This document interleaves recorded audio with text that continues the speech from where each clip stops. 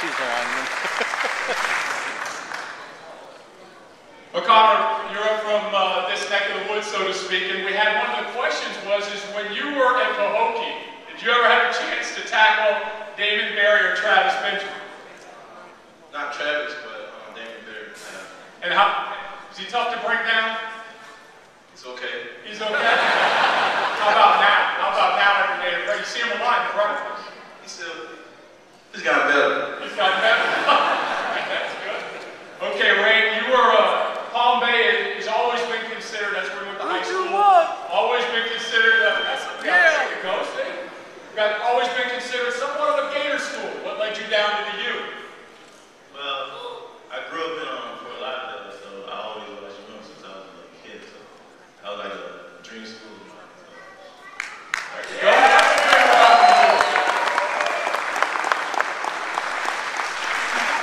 Micanor, you have a new defensive line coach, and Coach Petrie. Tell us what it was like going through spring practice with him and how he's going to help the University of Miami defensive line in this up-and-coming season.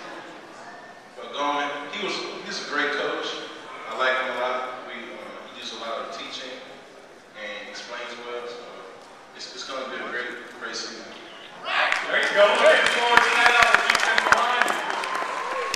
Ray, I don't know that everybody realizes this or not, but your friends from Palm Bay might know, but you were a long jumper in track coming out of high school. Yeah. What was your best jump, first of all? 23.9. 23.9? Yeah. Like that. That's Olympic time. So you missed track, or you missed participating in track? Yeah, I did too, but I think next year I might try. There you go. There you go. Ray, I'm going to stay with you. Sorry. Probably try to set a record. Set that record if you're doing on a track. But that'd be great. Coming off a 14-0 season, you go set a record on a track. We'll take that. Let's talk about that. Let's stay with you for a minute, Ray. Let's talk about special teams. It's a big part of the University of Miami. You personally, the linebackers especially, I should say, that group as a whole participates quite a bit in special teams. How important is it as far as special teams go? Well, special teams, like, you need everybody. Special teams is like a big thing. Even like offense and defense, special teams cause like a big thing. So we got guys coming out there and making it happen. But Coach Shannon, I understand, sits in a lot of those special teams meetings, right? It's a big part of his game plan too. Always. And I'm gonna go back to Micanor. Micanor, you're the guy that gets to face at least the center and the two guards day in and day out in practice. Sometimes you'll run across the tackle, but let's talk about Miami's offensive line. You're a guy that can evaluate that as well as anybody. We're going to have a new center this year. We're also going to maybe have a couple of new guards. How has the offensive line come along the last couple of years? Since I've been there, they've been coming along. And these are the same group of guys that when I came in, they were just younger. They was learning from the older group of guys. There you go. And we'll go back to defensive line for a minute. Talk about the rotation when we're all at the ball games watching, and how important is it to get different groups of defensive linemen coming in? It's not really the 4 starters. You need a group of 8 or 10 guys to really be successful. Do you think Miami's depth has got back to that point where you guys can have 10 players?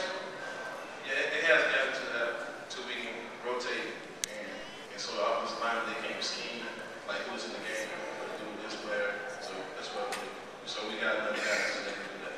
All right, perfect. Now I'm going to ask you, what led you to the University of Miami? You had a decision to make a couple years ago. You had an opportunity to go to other places. Why'd you come to the U? Be great.